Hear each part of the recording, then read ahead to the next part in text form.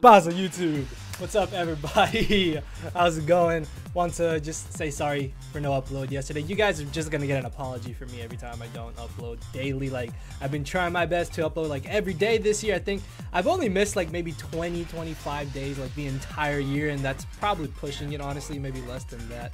But yeah, again, sorry no upload yesterday, but I do have for you guys today pretty fun, good UBERS Wi-Fi battle I got off of my Discord against MeteorBlack. He is somebody who's actually come out to my streams, and I should be back to streaming hopefully by the time Ultra Sun and Moon comes out, because I definitely want to get back into that. And I keep telling you guys I'm gonna get back into it, and I'm gonna try my best. I promise you guys, promise 100%. Make sure to answer the question of the day, which was at the beginning of the video. If not, then it will be at the end of the battle. So yeah, we can go ahead and jump right into this. This is a pretty fun UBERS team.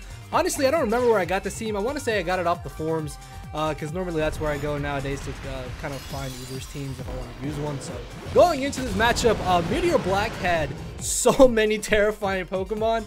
Mewtwo is absurdly difficult to switch into if I want to keep Magearna healthy enough for Xerneas, which is absolutely terrifying. Also, Marshadow is absurdly strong, so I'll have to be careful with that. Also, Arceus, if it's SD, could be a problem, and then like a bulky Glare, Thousand Arrows, Rest Talk, Zygarde 100% can also be really damn annoying to deal with. So he's going to be leading off with the the Mewtwo, as I'm going to be leading off with my Groudon here. I'm going to go ahead and get up my Stealth Rocks, knowing that I can live any one hit that he may want to go for, and then I can go from there. But he actually ends up switching directly on now into the Zygarde here, which is perfectly fine by me, because this means I will be able to switch directly into my own Arceus here, the Arceus Ground. I do have the Ice Beam, thankfully, so if he did try to go for Coil or just go straight for the Thousand Arrows, not Coil, sorry, but the Glare, then I would be able to still live anything and go for the Ice Beam the next turn. As he reveals to have the Coil, I do still end up doing a good amount of damage to this Zygarde, and that is excellent. However though, because he is Coil, this thing could actually prove to be a humongous problem late game if I lose my best answer to it, which is my Xerneas and possibly my Kyogre. But at the same time, I need Kyogre to possibly deal with his physically offensive threats, and then Xerneas, if I needed to deal with his Zygarde, may not be able to sweep late game, so I have to keep that in mind.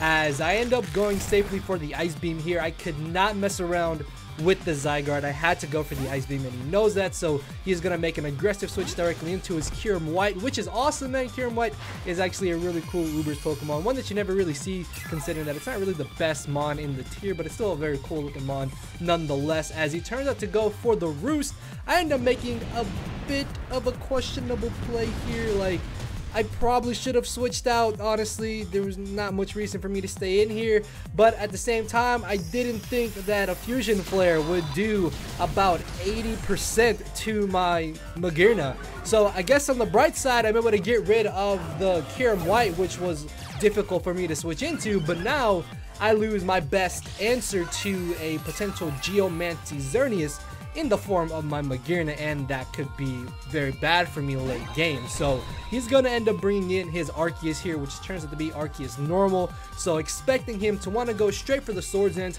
I'm going to make a ballsy play here, and I'm going to stay in, and I'm going to go for the Pain Split. By going for the Pain Split, I can be out of range of where a +2 hit from Xerneas will not knock me out after leftovers and the Pain Split recovery. Although I guess in hindsight, I probably could have gone for the Power Swap, because SD was very obvious. Also, he might have just gone for the Earthquake or just predicted me to switch out, so SDing there was definitely a good play on his part. As this turn, I'm going to be forced to basically sack something off of my team, because I don't want to lose Magearna, and it's between either my Arceus or my Kyogre, and ultimately I feel like I can have more use from my Kyogre as opposed to my Arceus, so I'm going to decide to sack that off as he knocks me out with an Earthquake Extreme Speed combo. This does give me a free switch into my Marshadow, and even if he is Chople Berry, depending on how much HP investment he has, I can actually knock him out with this close combat. Luckily though, turns out that he's not Chople Berry, and if he was Chople Berry, that means that my Marshadow would have been knocked out by a Shadow Claw, and then Kyogre would have had to take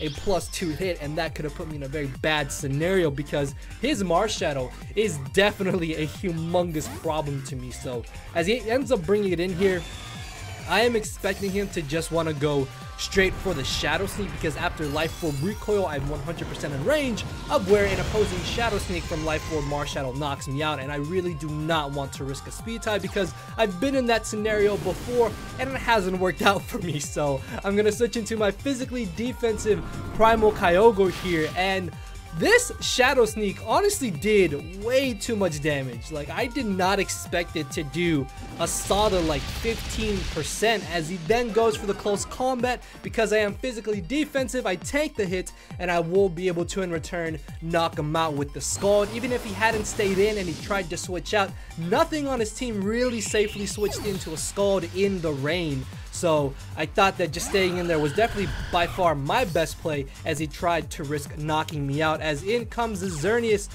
This thing is kind of a problem now. I do have Primal Groudon though in the back, but if he has like HP ground or something, that could be a little bit detrimental. So I'm gonna stay in this turn, expecting him to just go for the Geomancy, knowing that he will be able to safely live any move I want to go for. And this Kyogre does not have the Roar. My best bet, if I wanted to try and beat this with Kyogre, was to Ice Beam freeze it, and I know I'm not gonna get the freeze. So at least by going for the rest, I can still have my Kyogre to have the Ice Beam for his Zygarde that is still chilling in the back, because that thing is still pretty scary. So I end up going for the rest here, as I said, and now I'm gonna decide to switch on now into my Kyogre, not my Kyogre, sorry, into my Primal Groudon, expecting him to just want to go straight for the Moonblast, or potentially go for the Thunder, because my Xerneas on this team actually has Thunder, which is kind of cool, and I'm guessing it's just there to be able to beat Ho-Oh and smack around Primal Kyogre, as he ends up going for another Geomancy. Now this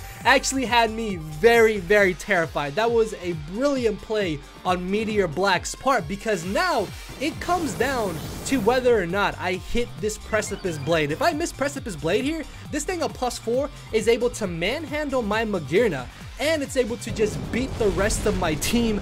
Thankfully though, Groudon is well trained. I'm able to land the Precipice Blade. Not only do I get the blade off, but as you're about to see, I chew this +4 stab Moonblast, which is absurd, man. I don't know if that's just how amazing Primal Groudon is, or maybe Xerneas is just not that strong, because I legitimately thought he was going to knock me out there. Even if he had knocked me out, I would have been able to bring in my Marshadow then and gone for the Shadow Sneak. And if he had tried to switch out, I do have the Rocks up, so Rocks would have knocked him out regardless. But still, it's just kind of baffling to me that Groudon was able to live a +4 hit. So he ends up bringing in his Zygarde here, and my best bet is just to go for the Dragon Claw, the Dragon Tail, because I do not want him to try and set up on my Groudon. So at least by Dragon Tailing him out, yes, he does still get the rest off, but I can now prevent him from going for the coil against my Groudon. So I Dragon Tail him into his last mon, which is going to be this Mewtwo Y. And the good thing about this is that while I may not have a good switch into the Mewtwo Y, I can still just sack off my Primal Groudon here. So he's going to end up knocking me out with the Psy Strike, as this will now allow me to get a free switch into my own Xerneas. And so long as he does not get a crit or a freeze with Ice Beam, I should be in a pretty good scenario to just end off this match with my Xerneas. So he is going to end up going for the Psy Strike. If he had critted me here, I'm not sure if he was in range of where Marshadow would have been able to knock him out with the Shadow Sneak, but that actually might have been a little bit bad, because then it would have come down to having to rely on my Kyogre to try and beat his Zygarde there. So I do end up living the hit, and I'm able to get off the Geomancy. What this does allow me to do now is guarantee outspeeding Mewtwo the following turn, and then knocking him out with the +2 Moonblast. So